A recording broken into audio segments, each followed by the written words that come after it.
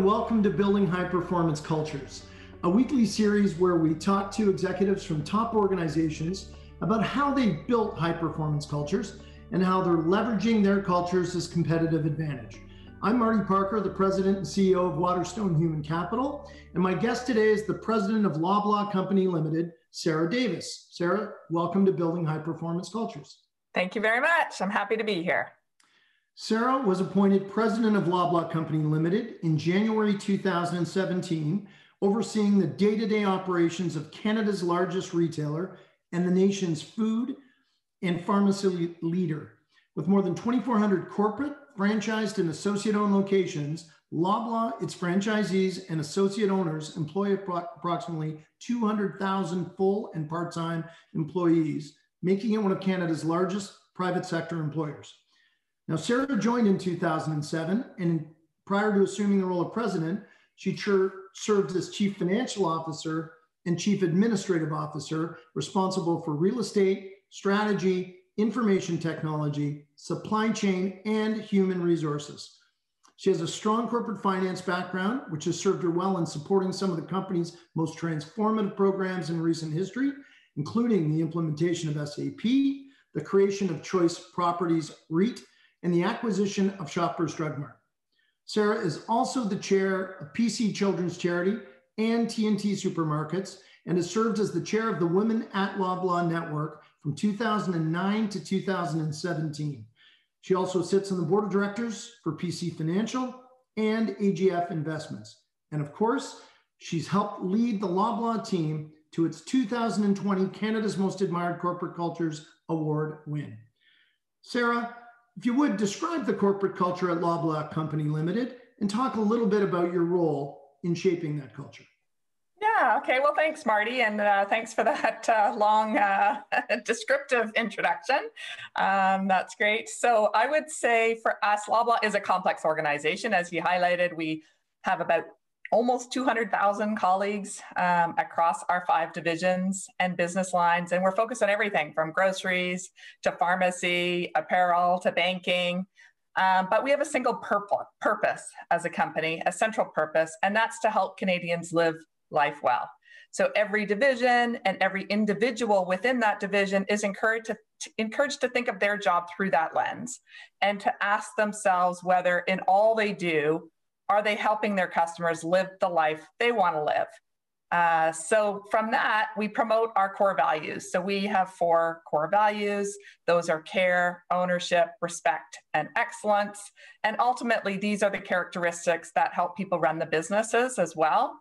And then within our core values, we actually think that they come to life in a certain culture. So we have core values, and then we have a culture that we encourage people to live by. And our culture has basically sort of a human commitment to 3 things, which is first to make connections. So we encourage people to make connections every day, to build trust, and then to be authentic. So it really is, how do you bring your true self to work every day? And I think in order for our culture to truly permeate through a business, it needs to be super important at every level. So, you know, from me, from my management team to everyone throughout the business as well. So that's sort of how we bring culture to life at Loblaws. And that's a lot. Now, Loblaw has grown an incredible amount in recent years, and that's a theme that has existed for a long time. But how has the culture evolved as the company has grown? Yeah, it's really interesting because we are a large employer and we've been around a really long time. So we're like a century old. And I think our culture would have been quite traditional and sort of evolved through time. And it wasn't sort of a conscious thing that we thought about until 2014. I would have said that was really when we decided to make the decision that culture was going to be central to our company's strategy. And at that time, our culture was, I would have said it was unintentional, with norms that reflected, you know, the company's past and not necessarily our future. So we asked our leaders and hundreds of our colleagues company-wide how we should shape our culture. And what did we want it to be like? We did surveys and we did working groups, and they were all clear. So people wanted it to be collaborative. They wanted it to be innovative. They wanted to feel connected.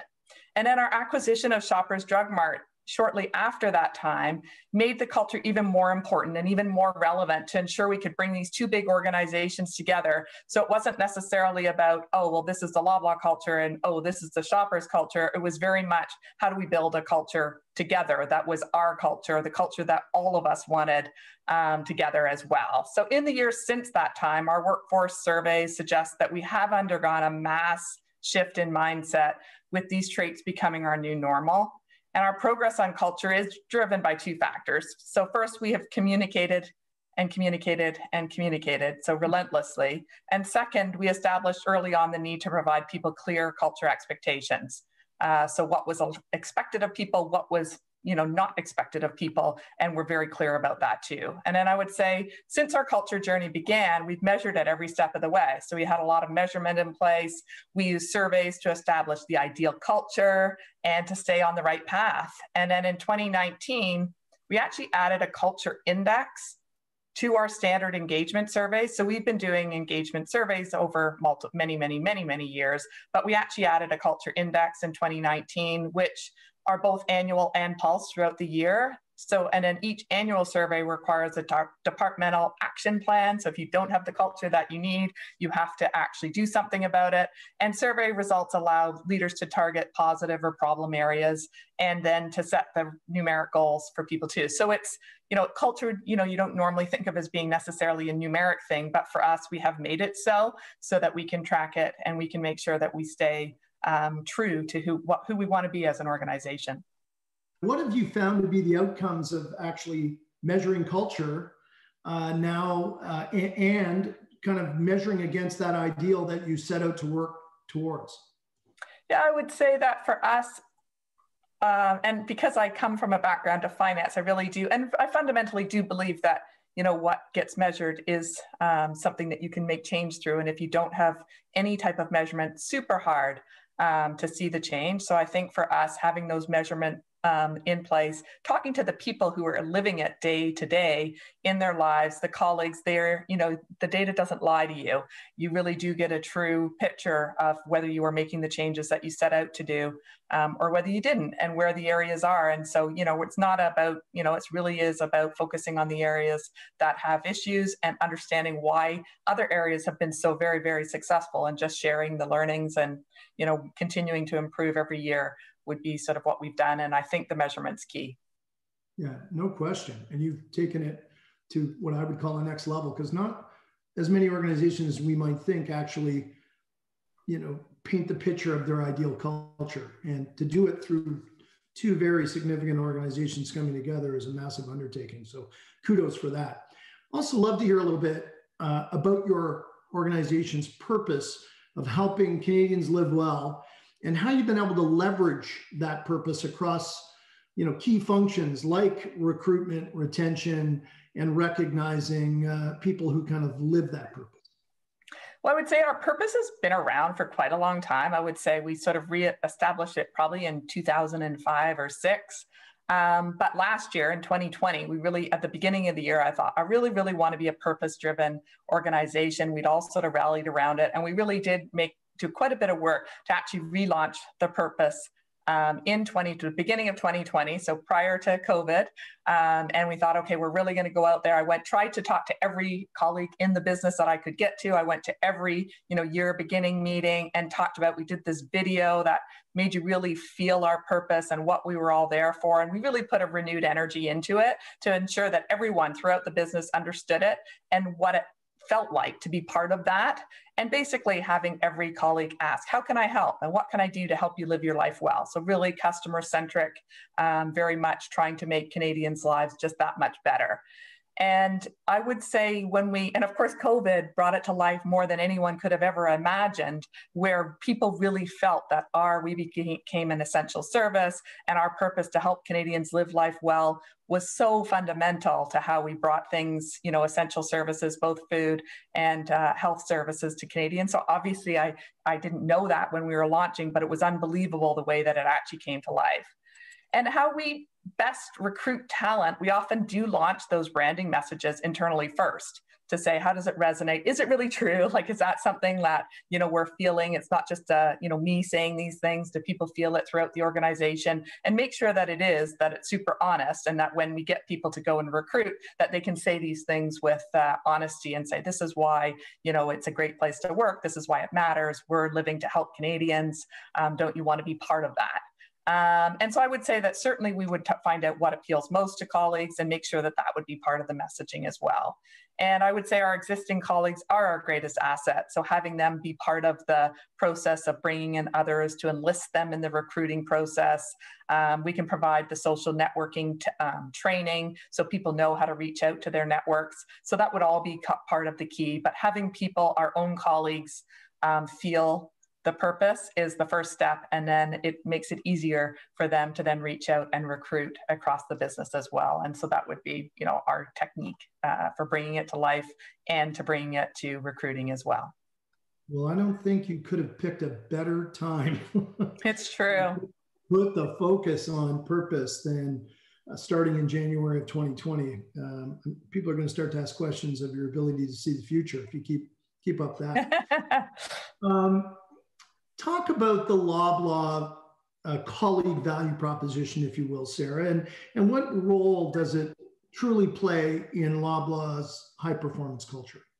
Yeah, I would say that our purpose to help Canadians live life well obviously applies to our colleagues as well. And certainly for me, I want our colleagues, my ultimate goal, and I wouldn't say that I'm there yet, but my ultimate goal is for everybody to love coming to work every single day. And I would love our customers, of course, to love coming into our stores or to shop with us on our websites. And for, that's my ideal. And so how do we do that?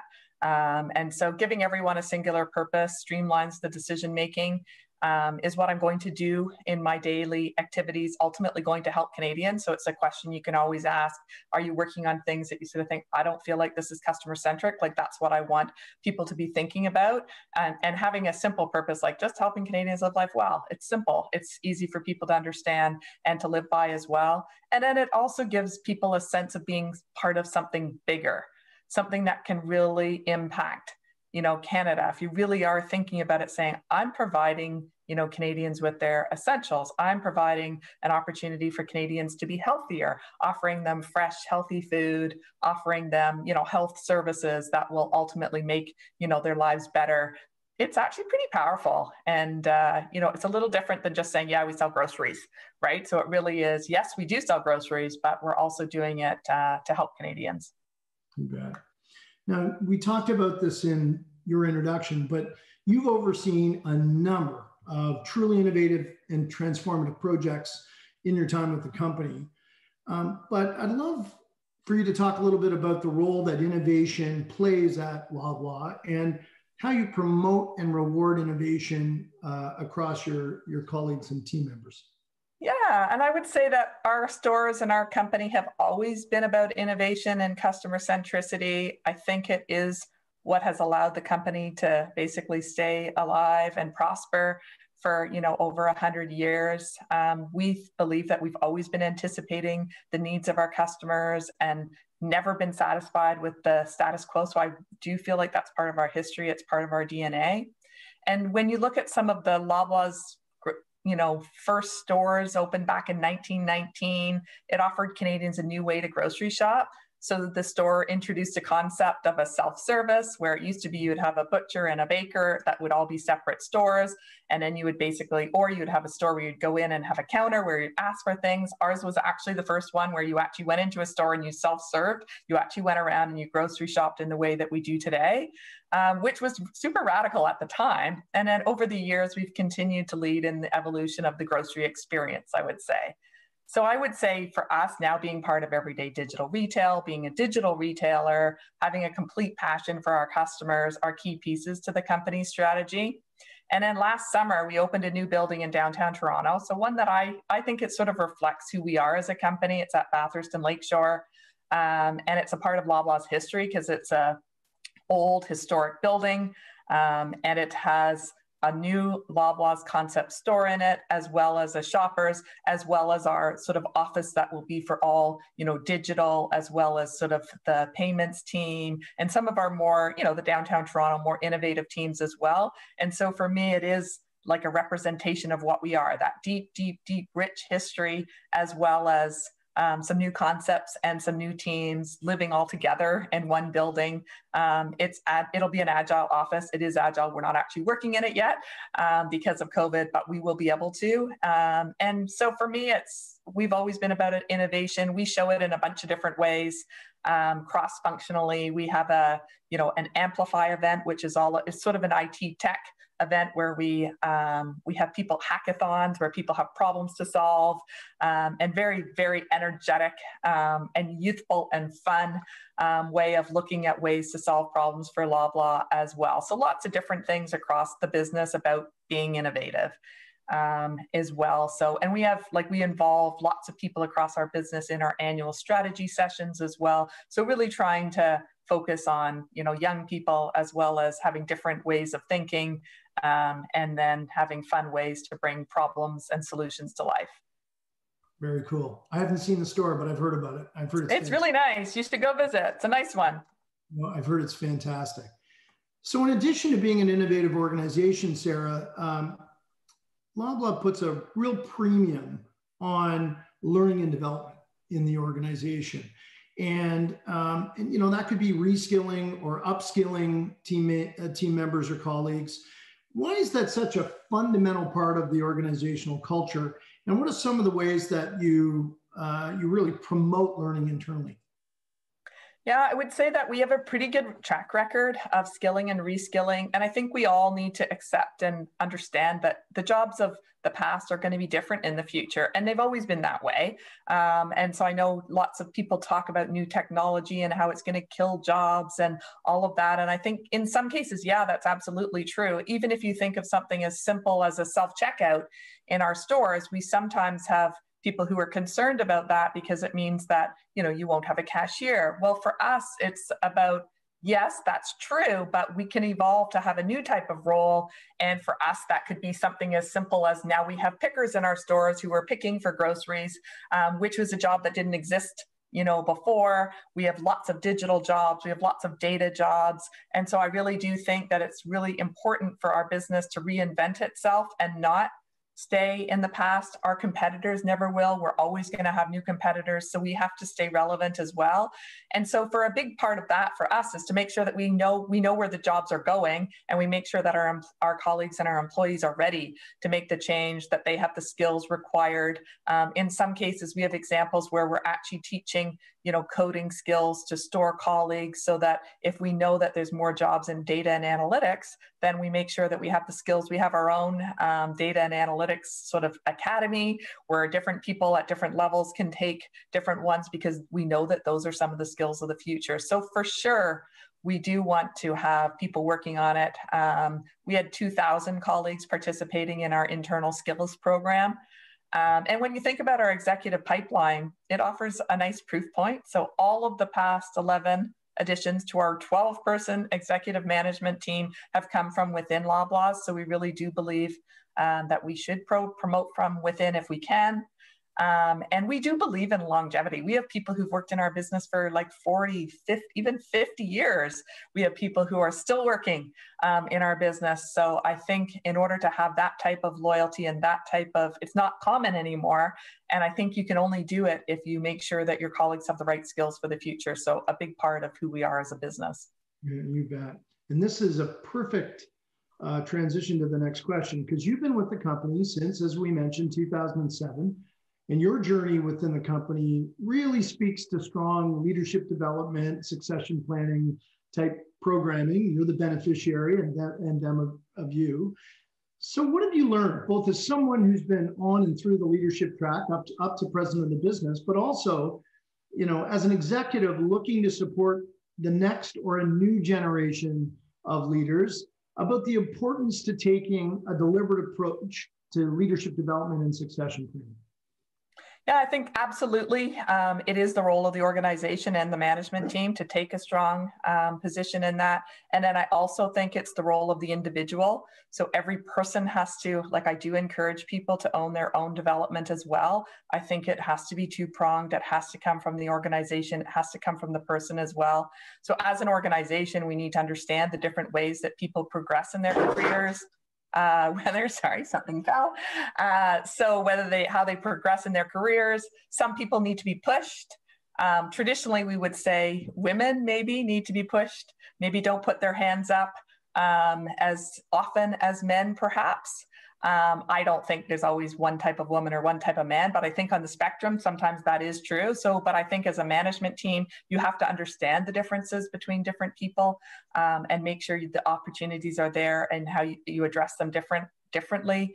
I think that always involves having a good performance management culture, having a good succession planning structure. And then I would encourage the individuals in our business to also be responsible for their own development. You can't sit back and assume that your manager is going to do everything and develop you the way that you need to be developed. You have to make sure that you are taking that on as well. And I think you have to be adaptable. You have to be flexible. You have to be open-minded. Maybe sometimes you have to be a little braver than you have been as well. And all of those are elements of having a good development program for people. No, I think you're right. And there is a movement from the organizations responsible to some balance to the individual. And it takes time and effort and courage to do the different things or to speak out and say, I want to develop myself to do it. So I think you said it perfectly. And on that, how can we as leaders ensure that kind of deliberate approach that you're talking about, both in terms of succession planning and leadership development, is as inclusive as possible? Yeah, so for a business like ours, when I think of diversity and inclusion, and even our, one of our culture principles, which is all about being authentic, it is that it has to be a place where everybody feels welcome. It's a business imperative for us because we reflect, all Canadians. We sell products to all Canadians. And so for us, our workforce has to reflect, the business and the people that we serve. And so we want to be as inclusive as possible. So we have taken steps to ensure diversity across our business. We want our stores and our store management to reflect the communities we have. We want our products to reflect the communities that we serve as well. And so we do have a very big diversity and inclusion program. It, of course, includes women, but it also includes visible minorities. It also includes physical abilities as well. And of course, sexual orientation as well. So I would say all types of diversity. And to me, it's like, I hate that we have these different pillars, but I feel like we need to at this point in time. I'd love to be at a place where we don't have to have these different pillars, but we focus on certain areas. But to me, it's like diversity of everything, diversity of where you come from, diversity of age, whether you're young or you're old or you have tons of experience or little experience, it's all that type of diversity, a place for everybody. But we have also become metric-based in this place. I don't like to say that we have targets because that sounds bad, but we definitely have goals in terms of, what we want to achieve. We have started to give a bit of a scorecard. So how are we actually doing on women in senior positions? How are we doing in terms of visible minorities in senior positions? So we are holding ourselves accountable to make sure that we do show people and we have that authenticity and that clearness and that clarity. This is how we're doing. This is where we think we're not doing well enough. This is what we're focusing on. So very much in that, I would say we are doing quite well. We have some women running, big parts of our business. Aside from me, we have, a woman running our control brands now. We have a woman running our biggest division based on revenue. We have a woman running T&T. So we have lots of, good examples as well. Our board of directors has 5 female directors right now. And that represents 42% of our board. So we're getting there. But, you're never done on this journey. So it is setting some goals, being open to displaying your results and making clear as to, what you're trying to achieve. That's what we're working on. No, you're never done, but you're certainly leading the way at Loblaw, no question, because it's hard to do and takes continuous effort in this domain. And you're in a business where it maybe makes it a little harder in some cases, not necessarily easier. But so kudos for that. Now, Sarah, with both grocery and pharmacy operations, your teams have been on the front line. I mean, the front line during the COVID-19 pandemic, which has been spanning the better part of 10 months, soon to be 11. How has your culture really helped you navigate through these times? I think our ability to navigate the pandemic, as well as we has had to do with the investments we've made over years in terms of culture and our commitment to the people and, of course, to our purpose, which was really, really critical. We ended up hiring over 20,000 people during the first 6 months of the pandemic, which a lot of had to do with trying to really be available in terms of our digital products, which really, tripled in size. And so we had a lot of staff there. In some cases, it was people who, didn't feel comfortable coming to work. So we had to staff there as well. And so I would say from that perspective, we were really, it was really important that people understood, what it was to work for us and through the pandemic as well. So we did have, lots of, technology helped us out there. Central recruiting helped us out there too. But I really do think our blue culture principles were well known amongst our colleagues, making connections, demonstrating authenticity and trust. Having those characteristics means we could weather it together. And then I would say communications was really key. So certainly at the beginning of the pandemic, I actually wrote a note every single day to every colleague in our business. So 200,000, sent it out, and then asked for sort of feedback on our social sites to be able to say, and basically explaining, this is why we're shortening store hours. This is why we're lengthening store hours. This is why we're requiring people to wear masks. This is why we're, sanitizing carts. This is why we're putting up plexiglass. This is why we're allowing seniors hours. This is why we're controlling the number of people in the stores, and all of the changes that we made every single day. Throughout that, I wrote it every day saying, this is what we're doing. This is the decision we made. This is why. And then we would have a feedback loop where the stores could say, you know what, that was a bad idea, not working, or that was great. We feel like you love us and you're listening to us. So whether it was good or bad feedback, we had that feedback loop. And I don't think we could have done it without the culture that we had in place, where people felt like they could actually say if things weren't working the way, and could be authentic and have those, and have this, ability to have this feedback and to feel responsive. So we really did all feel, and I would say from a management team, we met every day at noon, 7 days a week, never, and not once did anyone miss a meeting, no matter what. So people were really all in, and every person, regardless of whether they were the finance person or the legal person or the regulatory affairs, they came prepared every single day at noon with, the information they needed for their part of the business in order for us to make the best decisions we could. And then we communicated. So super proud of how we came together as a team. We were never, a big company. We've never been so agile. We've never been so responsive.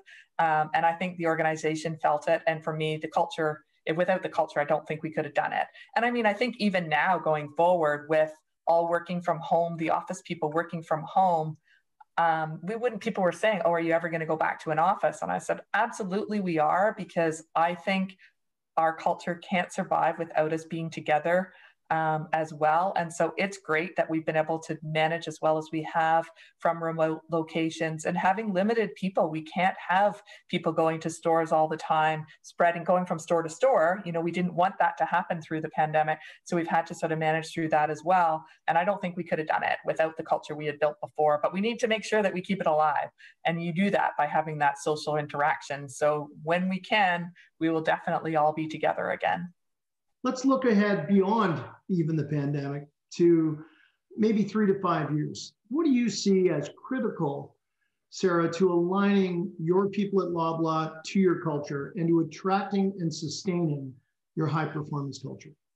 So definitely consistency in messaging. So making sure that we all say the same thing. So that would communications to me is critical, and it's proven how critical. I never really realized the power of it.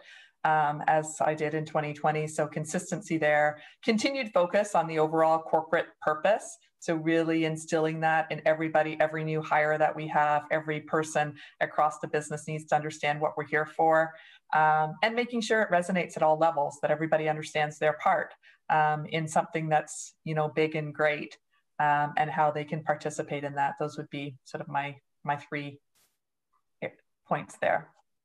Well, staying on the kind of future, what trends do you foresee coming in building high performance cultures? What's going to be critical to the future? Oh, well, I think it's everything that we've sort of hard to get out of the pandemic. So I would say, but definitely coming through that, it is communications, it's agility, adaptability, and of course, resilience. And I think, we've taken some things and, the businesses that have been able to, work through this, and, some of them thrive through it. People have been so creative in the way that they've been able to, keep businesses alive. So I think for us, we were lucky. We're in an essential service. So, different for us. But I think even for us, we had to adapt the way things that we used to do. We had to adapt. We had to be agile. We had to be able to change quickly, and we had to communicate. So I think those are going to be key for the next little while. Awesome. Last question. You've obviously been the beneficiary of great leaders before you, and now you're asked to develop and plan and, for succession and even mentor others. So if you're giving one piece of advice, Sarah, to the next generation of kind of high performance leaders, who want to build and sustain a great culture, whether they be in a great organization like Loblaw, in their own endeavor, what is that one piece of advice that you'd want them to keep close at hand? Be brave and be comfortable being uncomfortable. So figure out how you can be comfortable being uncomfortable in this world of sort of uncertainty.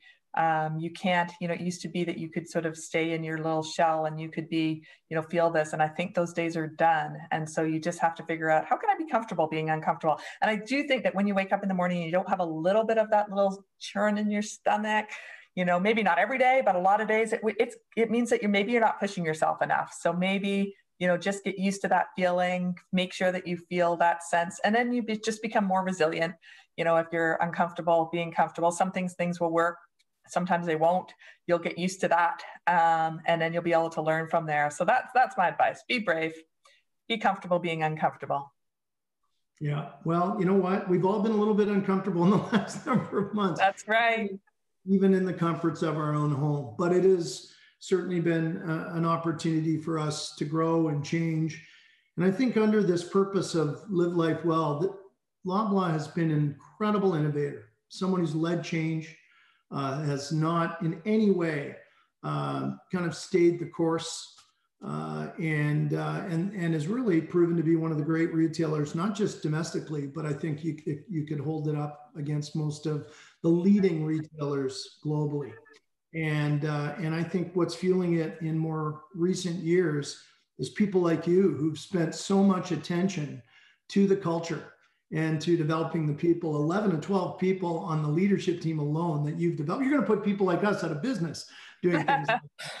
But in fairness, that really is a testament. And when you hear of leaders, and I know Michael McCain did it once a week for many, many years, but a note every day through very challenging times is also a big commitment, and meeting as a team every day. And I think these are the kind of things that we're going to take out of the pandemic through the leadership of people like you, and make us all better. So on that note, I want to thank you very much for being our guest today, Sarah.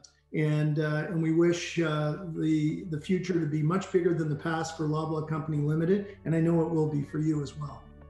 Well, thank you so much. It's been my pleasure. Cheers, everybody. Thanks, Sarah. Join us next week for another episode of Building High Performance Cultures. And in the meantime, if you want to learn more about the topic, please visit waterstonehc.com.